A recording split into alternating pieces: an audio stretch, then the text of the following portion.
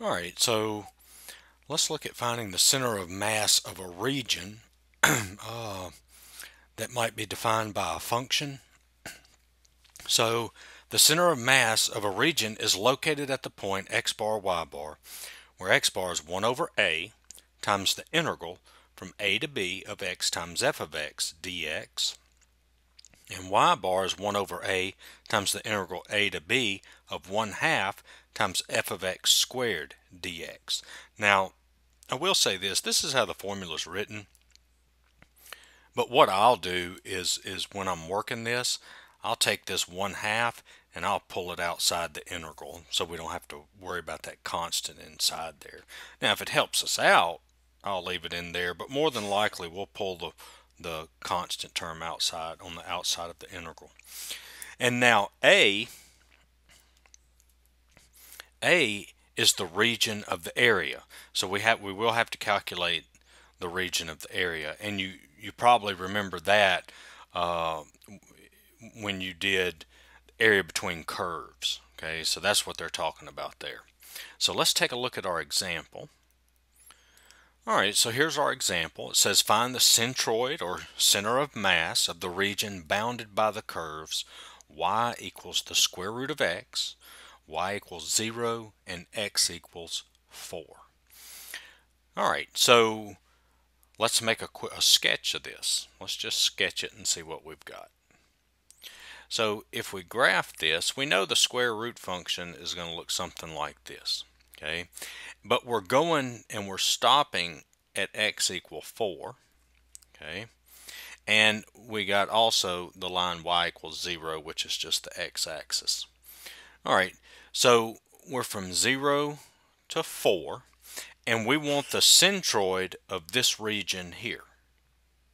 Okay, alright, so first thing we have to do is we need to find A.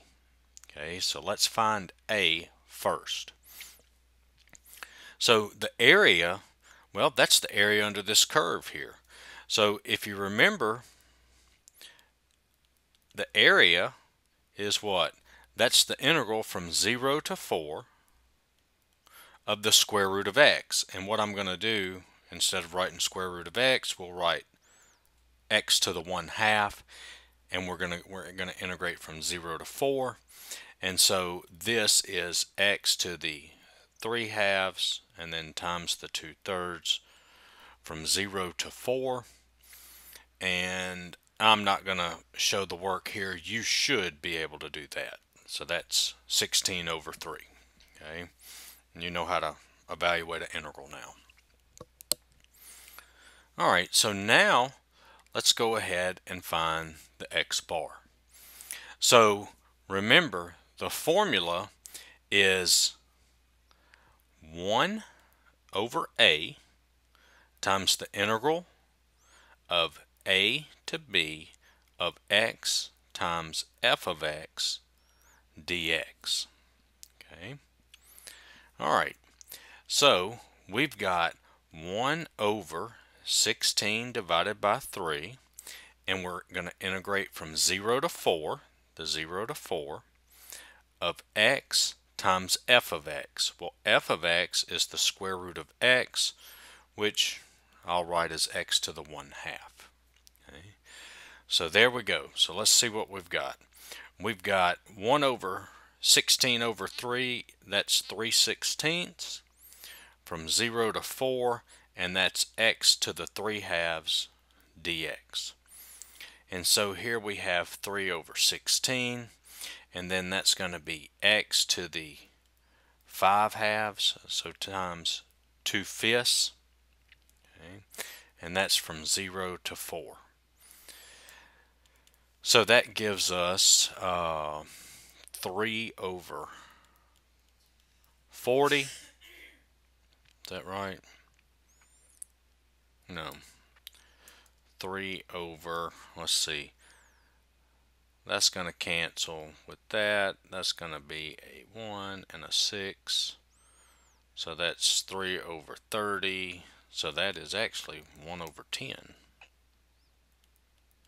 Okay. Alright.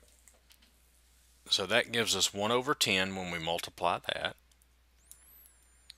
I'm sorry, that's not a 12, that's 16. So now let's see what that simplifies to. That's going to simplify to 3 over 40. Okay, my bad. I wrote a 12 instead of a 16. Alright, and so that's times, and then we need to plug the 4 and the 0 in. So that's 4 to the 5 halves minus 0 to the 5 halves. And when we calculate that, that gives us 12 over 5. And so there's the x bar. Alright, now for the y bar, that is 1 over a times the integral a to b 1/2 f of x squared dx. So I have 1 over a, which is 3 over 16. Now remember, I told you I'm going to bring the 1/2 out, so times 1/2 from 0 to 4 of x to the 1/2, that's f of x squared, so that's x to the 1/2 squared dx. And so this is what, that's, I'm sorry, making all kinds of mistakes. That's 16 over 3. Alright, so when I do this, that is going to give me 3 over 16 times 1/2, and that's from 0 to 4 x dx. Okay. And so that will give us, let's see, this is going to be 3 over 32 when I multiply this, and then x, that's going to be x squared multiplied by 1/2, the reciprocal of the exponent, 0, 4. And we're going to evaluate it from 0 to 4. So this gives me 3 over 64